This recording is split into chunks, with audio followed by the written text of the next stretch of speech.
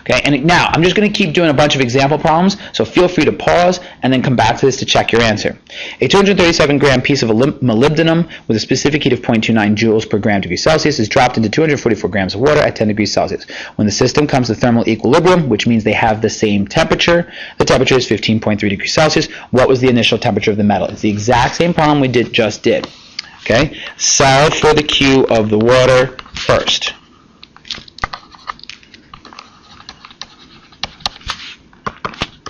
I know my water is 244 grams. I know the specific heat of water is 4.184. And I know the change of temperature is final, 15.3, minus initial, 10.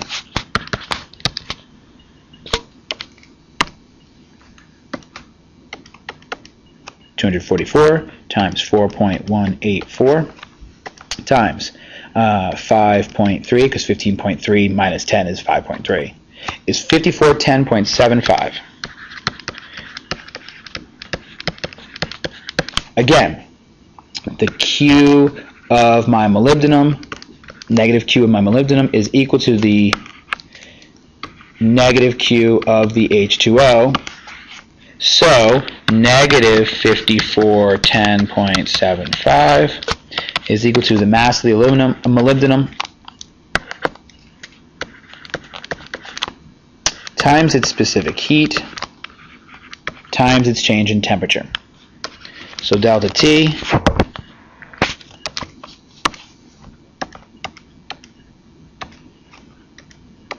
divided by the product of 237 times 0.29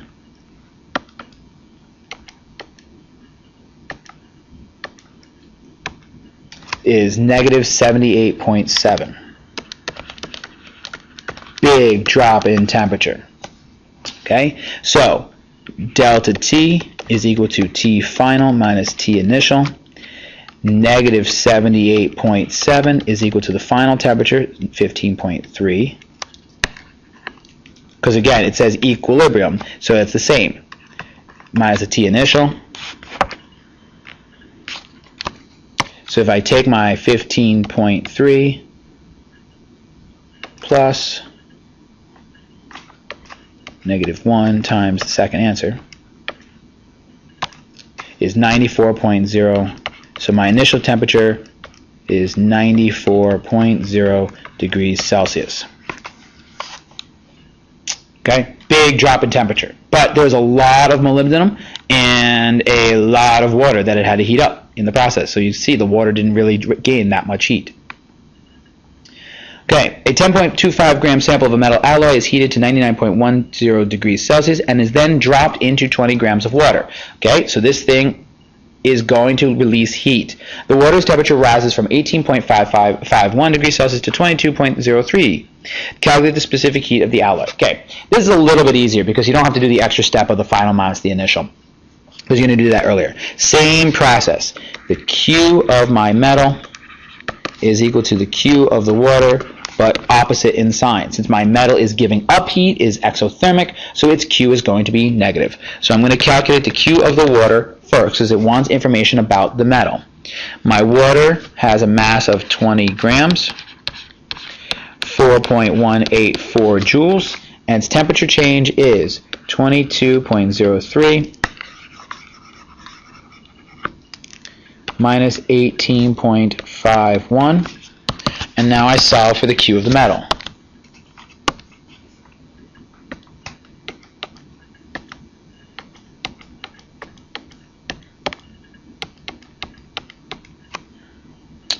Minus 18.51, because it's always final minus initial, is 294.55.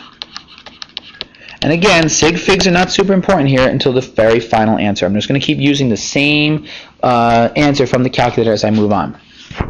Switch the sign. 294.55 is equal to my mass, 10.25, times the specific heat, which is what I'm solving for, times the change in temperature. Now, they both have the same final temperature, but initially it was 99.1.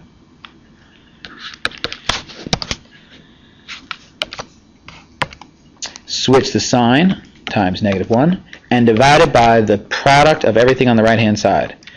10.25 times 22.03 minus 99.1. Again, parentheses are your friend. Learn how to use them properly. And you get 0.373. Now remember, specific heat has a funky unit. Joules per gram degrees Celsius is the specific heat. Okay. Same problem, different numbers. Okay, so again, I'm going to go through this fairly quickly.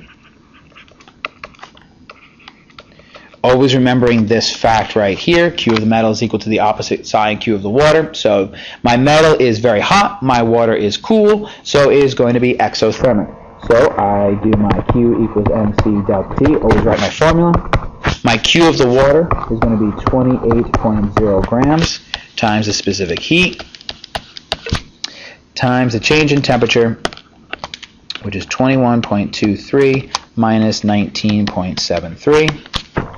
And the Q of my water is, plug it into my handy dandy calculator, 28 times 4.184 times 21.23 minus 19.73 is 175.728.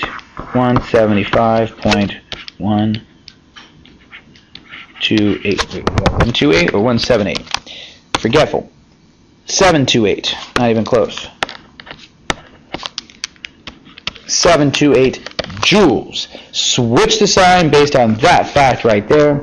So negative 175.728 is equal to the mass, 2.05. Oops.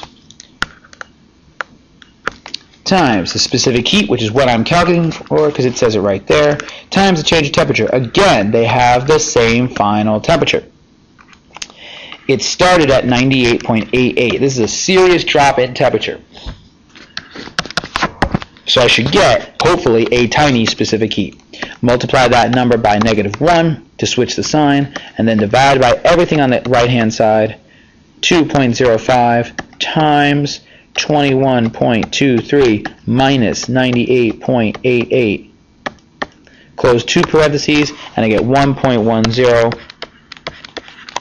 joules per gram degree Celsius. Again, these problems aren't very difficult. It's a matter of getting everything in the right spot. Okay.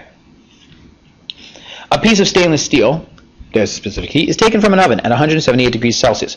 Really hot steel, and is immersed in 225 milliliters of water at 25.9 degrees Celsius. The water's temperature rises to 42.4 degrees Celsius.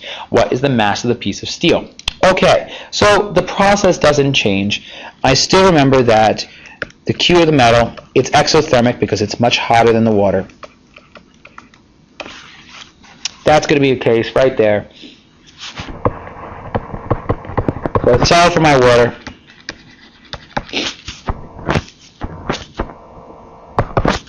First. Now, remember that 1 milliliter of water is equal to 1 gram. But this is for water only. Okay, so 225 grams times its specific heat times its change in temperature. It ends at 42.4. It started at 25.9. They both end at the same temperature.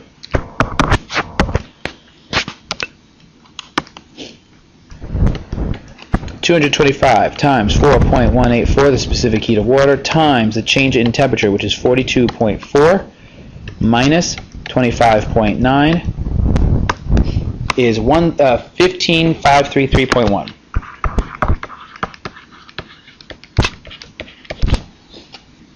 So again, we go back to this fact right here. So I flip the sign. 15,533.1 is equal to my mass of my steel, which is, what I'm looking for. Silly. Times the specific heat, which is 0.50, times the temperature change. It ends at the same temperature. It started at 178.